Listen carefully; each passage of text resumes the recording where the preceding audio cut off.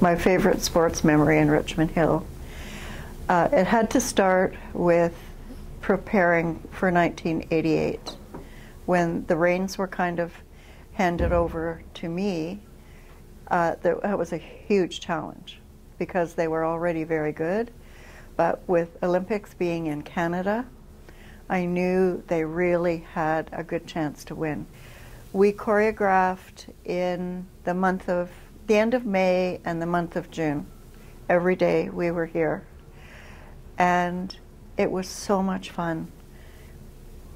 A lot of hard work and a lot of laughter. The whole year was very, very, very exciting for me and an extreme highlight in my life.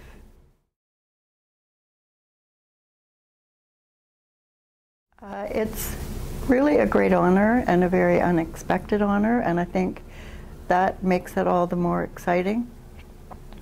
I was lucky to spend a lot of the latter part of my career teaching here in Richmond Hill and working with some of our top ice dancers from across Canada.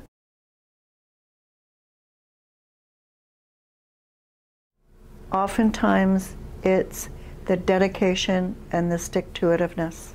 I've seen many skaters that were not supremely talented rise to the top because they were such hard workers and diligent and loved it and did it for all the right reasons.